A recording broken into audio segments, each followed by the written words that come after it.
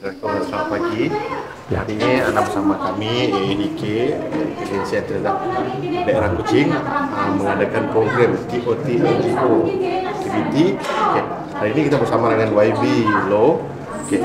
Boleh YB Lo terangkan sikit harapan YB dengan program sebegini? Ya, selamat pagi tuan AAD dari AADK. Selamat pagi kepada penonton saya. A very good morning to all my viewers on Facebook. Harapan saya memang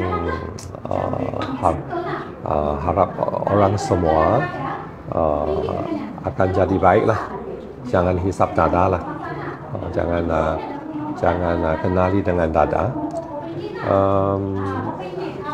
It's a very important issue lah. We all know that bila berkenaan dengan dada, itu budak atau itu orang akan jadi seorang yang tidak berguna sebab tiap-tiap hari berdekatan dengan dada, hisap dada, tidur saja, tidak dapat kerja, jadi very unproductive person. He becomes a very unproductive person. So we must rid our society of this menace. Kita mesti mau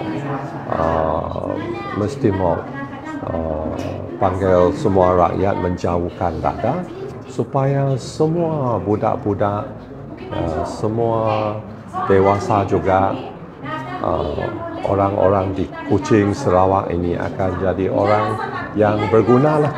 Okay. Ya.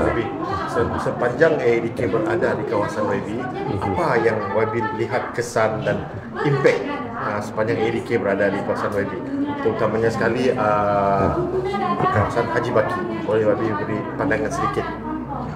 Terima kasih. Nama awak? Nizam ya. Terima kasih Nizam. Memang sangat penting AADK this involvement of AADK memang sangat penting. Dan saya pun dapat lihat juga dalam 5 tahun ini yang saya selalu berdekatan dengan AADK, macam Haji Baki, saya punya kampung Haji Baki, ada blok A, blok B, blok C, dan ada yang blok-blok yang ada kumpulan yang hisap dada.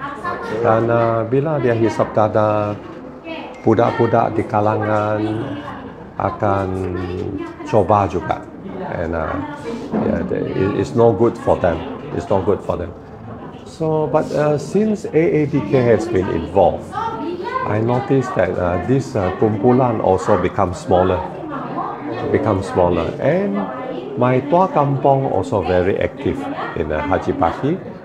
Bila ada data, they inform me, I inform IPD Padawan datang, siasat, pergi cek dia orang punya urine, lepas itu hand over to AADK untuk educate dia orang, untuk jaga dia orang.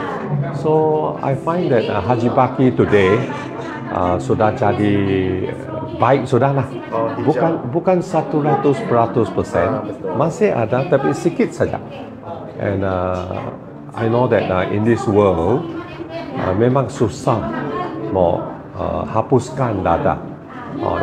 We all know that throughout the world there's a lot of people who are involved in this unhealthy activity, drug activity. But I noticed that in Haji Baki, AADK is doing a good job. You know, when we cooperate with AADK and IPD Padawan, we are able to tackle the drug issue. And I must say here also, it's not just in the kampong, in the city, among all community, whether we are Chinese, we are Iban, we are Dayak, Malay, everybody. In every community, we find young and old involved in drug activities. So the onus is on us as citizens of this country to immediately report to the police and also to AADK so that we can properly control and hopefully minimize this menace. Minimize, I say. Yeah. CCTV is another important area where it can help to curb illegal activities, including drugs. And I must thank SMA as well, under the leadership of our Premier today.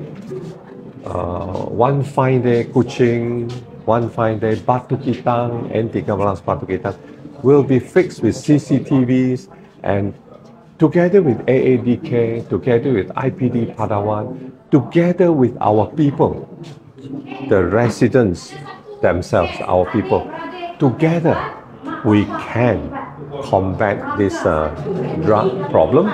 We can reduce it, and will make Kuching, will make Sarawak a better place to stay in. Thank you, Nizam. Okey, YB.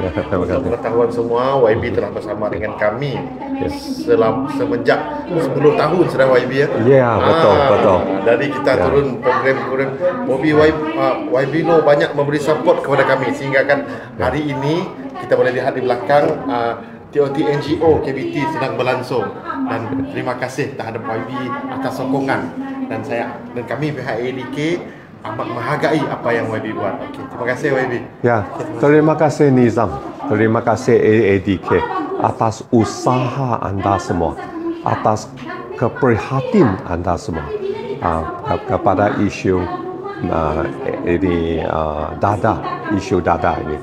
Thank you very much, Nizam. Terima kasih YB. Thank you.